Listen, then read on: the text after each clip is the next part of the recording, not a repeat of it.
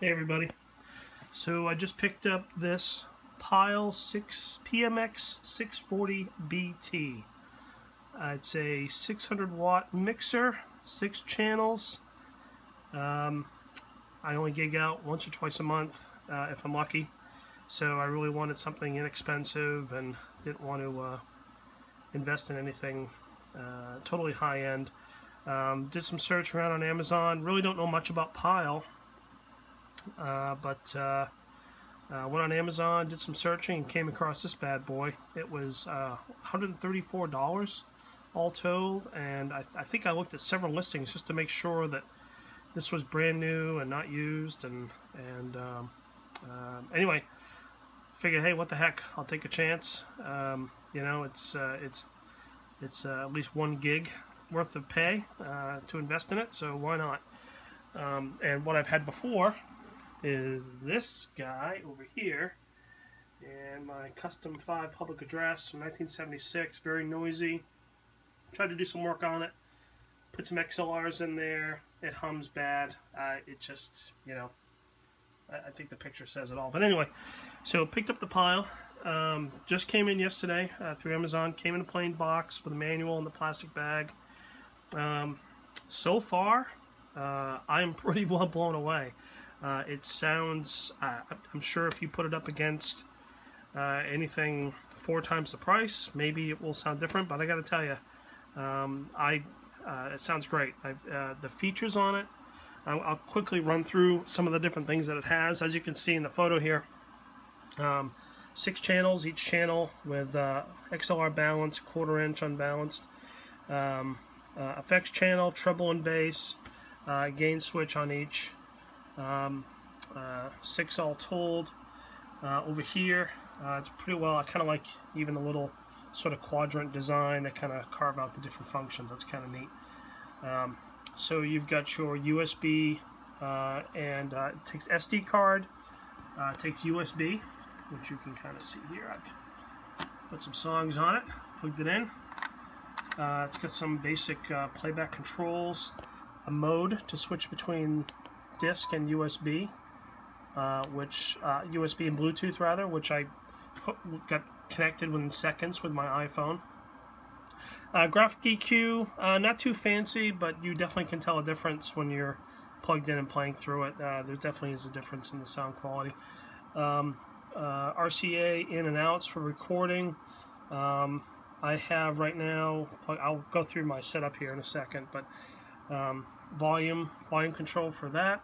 The effects volume, as you might expect, the effects on this are pretty much what you'd expect to get for $134. And I'll take you through that too in a second. It's that kind of ping-pongy, echoey. You know, you really just want a tinge of it on your channel if you have somebody that's coming up to sing behind the mic and doesn't have any effects.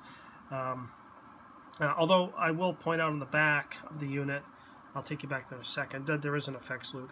USB control, this volume control affects these. Don't know why the switch isn't up there, but whatever. And of course your master. Let's take you around the back here. Apologize, the basement's a little messy today. So there you go, standard outputs there, and then effects send and return. Interesting little tidbit here. For the life of me, can't find a serial number on this thing.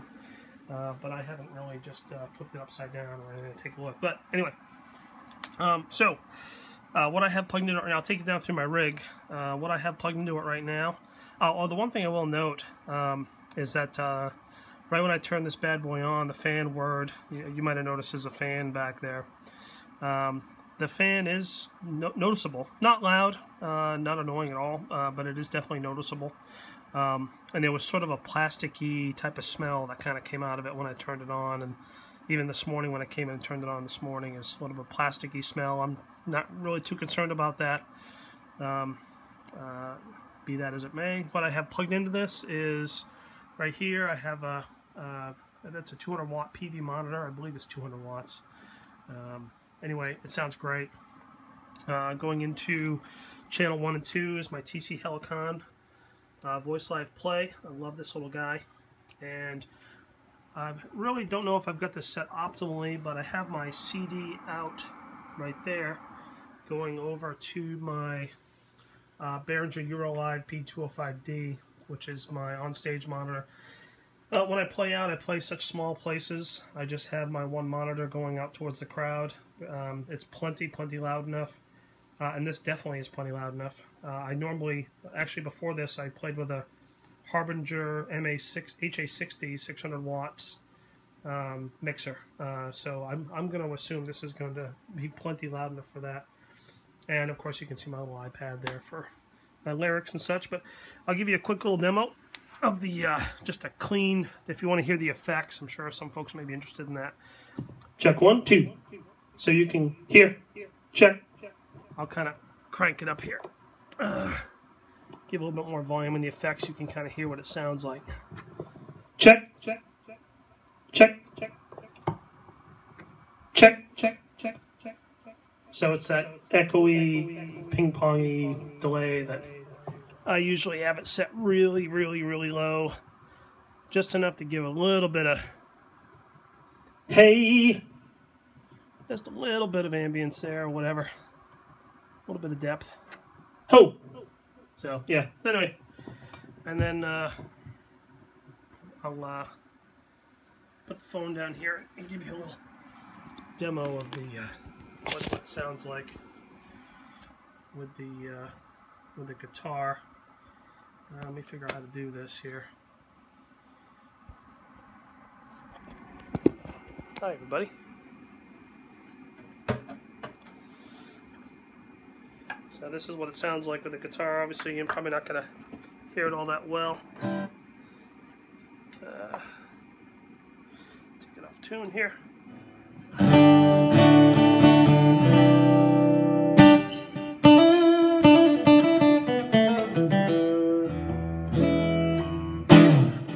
Crisp and clean. Sounds pretty good.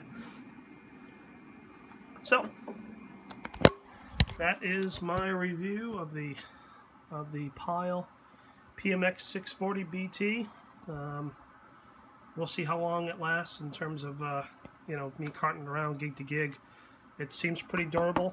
It's that hard wooden case with the with this vinyl covering on it, rugged handle. The thing's very light, nowhere near as heavy as my old custom over here. So it should be easy to get around, and I'm pretty happy with it. I'm going to be playing with it all day today. Take care, guys.